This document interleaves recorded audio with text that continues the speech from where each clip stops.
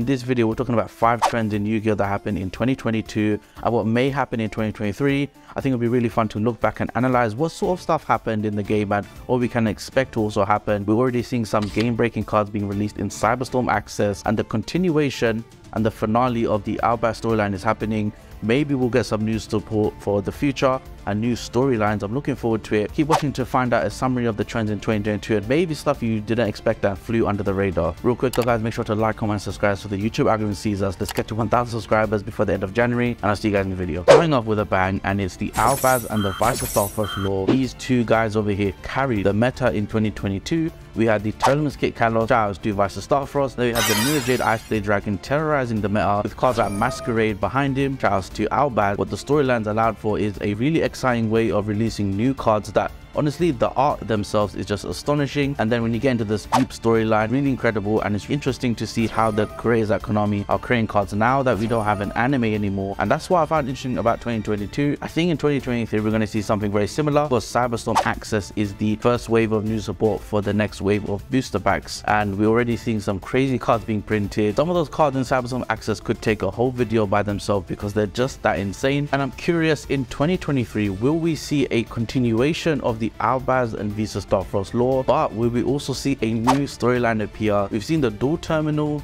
the World Legacy storyline, and now the Albaz and the Vice of Starfrost storyline. Great way for the game to create new cards and just change the meta and how the game is played. I think these two storylines are actually wrapping up now, and you can see that in the new Albaz support card. With the rising popularity of animes, I think is another reason why the storyline for Albaz and Vice of Starfrost have also taken off. I think Konami have noticed just how much of an impact these storylines can have, and how you have certain card arts that link different things together. It's really exciting to see what comes up next. It's almost like a cliffhanger every episode, or I'd love to see maybe a polymerization, a fusion of the two storylines we have right now mixed together. I feel like it could happen because VSES is apparently a planet teleporter. Because we've just started the year, I want to know what Konami has up their sleeve, because I think they are actually going to do some more storyline, and it's probably what they're going to do going forward now that the animes have, well, stopped airing. Some other trends we saw were broken cards. I'm going to put this in its own category. I think we can all agree Tournament has absolutely shaped and changed the way Yu-Gi-Oh! Should be played now. I don't think Konami will be doing a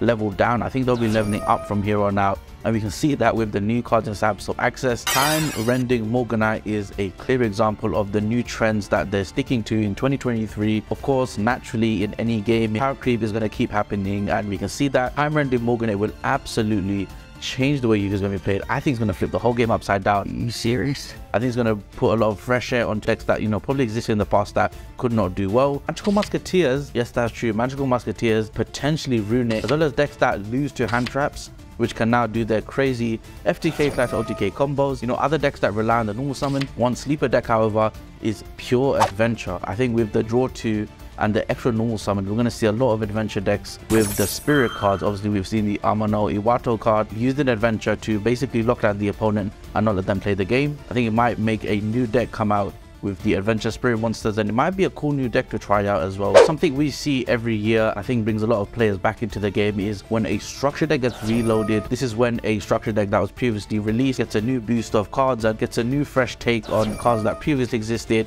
with maybe an upgrade. And I think this trend will continue in 2023. As far as what decks we might see, I think everyone agrees that the Dragons Collide structure deck gonna get a retrain, and personally I can't wait for that. With the focus on chaos support recently, with the Chaos Archfiend and Duality, I think it's pretty obvious what the OCG or TCG are trying to do, and I think we can see the structure deck coming soon, hopefully in 2023. If not, we have some really cool ones coming up next. We have the Realm of the Sea Emperor, and then we also have the really popular Onslaught of the Fire King structure deck, which, you know, hopefully in some crazy fire support, which we kind of don't have, and I've noticed that when I'm playing Rescue Ace. And then finally, my favorite structure deck, Invincible Fortress. I don't think this deck will be competitive even if it's retrained, because just the playstyle of it is kind of dodgy, but I'd love to see a reload or retrain of this deck. And if I'm not wrong, we get 3 chances for a structure deck reload. So let's see what 2023 has to bring. We've also got some insane cards for characters from the Duelist Kingdom series and the rest of the Yu-Gi-Oh! Anime. We got Ishizu cards, we got Bandit Keith cards, we got Marco the Fisherman card. What are we going to get in 2023? Well, what we've already known is the Gate Guardian cards are obviously coming out, but I want to know what other characters in the anime have not seen support. And guys, put in the comments down below who you think is going to have some next. I think the Weevil Underwood and the Rex may be on the line next for new support cards. Of course, we have some insane insect set cards coming up, and I'd love to see that as well. Another way to bring players back in the game who used to watch the anime. Players generally did not enjoy the way balance were treated in the TCG. I'm hopeful in 2023 it's not the same. We are getting rid of a lot of more broken cards as time goes on. Of course, Mystic Mine, the most hated card, the most loved card. Sometimes when it's resolved, you love to see it. Sometimes you just want to rip your cardboard up and walk home.